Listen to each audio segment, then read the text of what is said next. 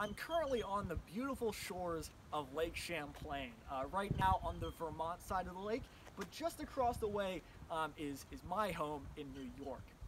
Now, the ground I'm standing on is called Larrabee's Point, which has an important history of transportation and trade here in the Champlain Valley. Now, to my right, there is a ferry docking station. And even though this ferry is closed in the wintertime, it has been transporting goods and passengers from one side of the lake to the next since its first chartering in 1799. Now, the building behind me here was built originally by John Larrabee as a warehouse to help facilitate trade here in the Champlain Valley. Now, from this position on the southern end of Lake Champlain, we have trade access to the major cities along the lake, such as Vergennes, Burlington, Plattsburgh, even cities in Canada such as Champlain, St. John's, Montreal, and Quebec through access of the St. Lawrence River. But also, just about 3 to 4 miles away, accessed by a short portage, we also have access to Lake George. And in 1823, when the Champlain Canal is finished, which connected Lake Champlain to the Hudson River, the southern end of Lake Champlain would be connected with the Hudson, making travel to places like Albany and New York City easily available. Now, this means that this spot on Lake Champlain is really economically advantageous. Now, just across the lake is the reconstruction of Fort Ticonderoga, which was originally built in 1755 for some of the same reasons that Larrabee's Point is here. This position on the lake allows whoever's here to control the trade and the access of commercial goods up and down the lake. As you can imagine, in the 18th century and the early 19th century, these waterways were the highways of the United States. These lakes and rivers connected these vast networks of colonies and then states, which helped to facilitate trade during the early federal period or the early republic. Now, this 3-story stone structure behind me is the original warehouse constructed here at Larrabee's Point in 1823 by John Larrabee to help facilitate trade here at Larrabee's Point. Now, today this building is used as a residential structure, but it has some interesting history. When it was originally constructed, many of the stones that were used to build this structure were actually taken from the ruins of Fort Ticonderoga just across the lake. Many of the cut limestone pieces were taken directly from the ruins of the stone barracks buildings inside of the grounds of Fort Ticonderoga. Travel between the New York and Vermont sides of the lake has always been important, and the area around Larrabee's Point and Fort Ticonderoga have often been used as a connection point. This image from 1777 shows British soldiers crossing Lake Champlain north of the fort, roughly in the vicinity of Larrabee's Point. In 1776, a bridge was built just south of the point that connected the Ticonderoga Peninsula with Mount Independence. As part of the American defenses, this bridge was destroyed in 1777 by the British Army under General John Burgoyne.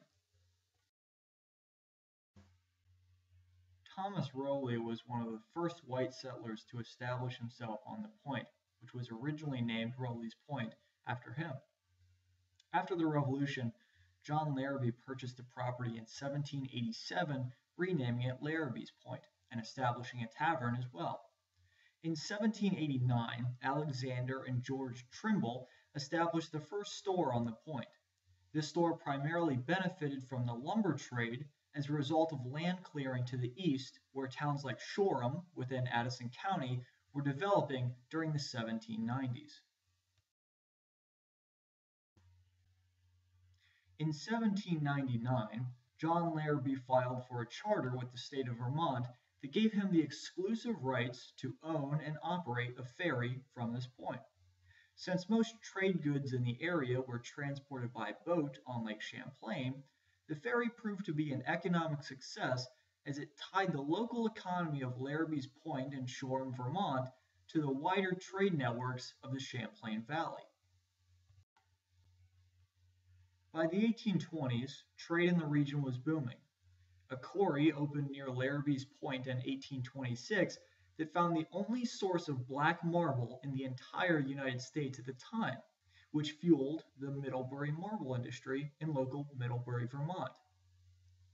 Marble being produced in Middlebury and Vergennes was being shipped throughout the country, primarily with the help of the Champlain Canal, which connected Lake Champlain to the Hudson River, completed in 1823, as well as the Erie Canal, which connected the Hudson with western New York and the Great Lakes. These series of canals connected the raw materials from upstate New York and Vermont with national markets. These raw materials were being funneled through places like Albany and New York City and being shipped as far south as places such as Georgia. The innovation of the steamboat was also an early arrival to the Champlain Valley. The Vermont, a steamboat owned by John and James Winans, had begun making trips up and down Lake Champlain between 1808 to 1809, only 1 to 2 years after Robert Fulton's steamboat, the Clermont, made its way between Albany and New York. The Vermont is even perhaps the first steamboat worldwide to operate on a lake. After the War of 1812, the use of steamboats on Lake Champlain and Lake George heavily increased, furthering the economic success of water-based trade in the Champlain Valley.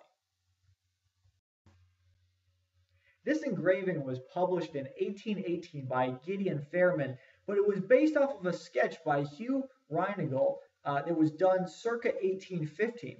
Not only is it the first depiction of the ruins of Fort Ticonderoga, but it also depicts a small steamboat in the bottom right-hand corner that's slightly obscured by the trees that are behind it.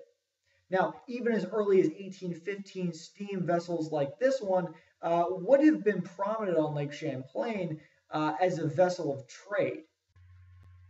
Originally, I had thought that this view was actually from the perspective of Larrabee's Point, and I was even hopeful that this small rowboat here could have actually been part of Larrabee's ferry.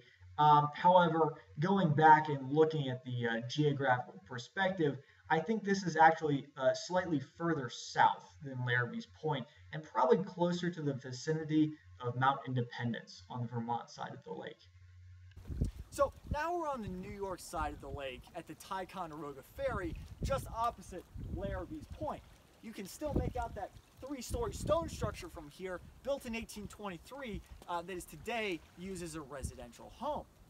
Now, today Larrabee's Point doesn't look like much. Since the 19th century, its economic importance has deteriorated, but originally in the early and mid and even late 19th century, Larrabee's Point would have been a bustling wharf and docking area for trade vessels on Lake Champlain.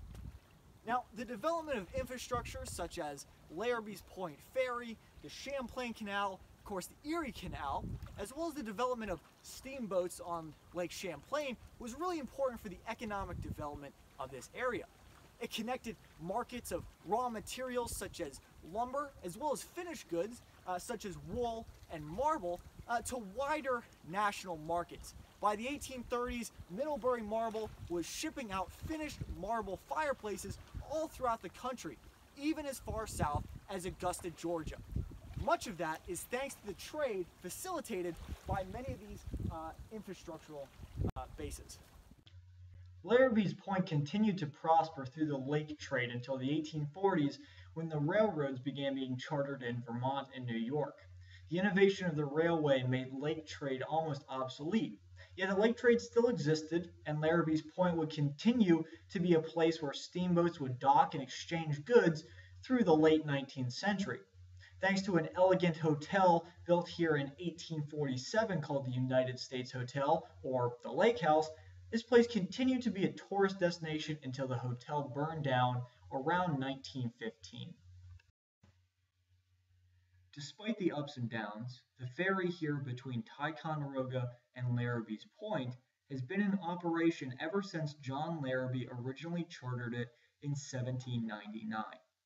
Even though the innovation of the railway severely shifted the economic prospects of lake trade, Larrabee's Point helped contribute to the economic prosperity of early Vermont and the Champlain Valley, as well as the expansion of national markets during the early Republic.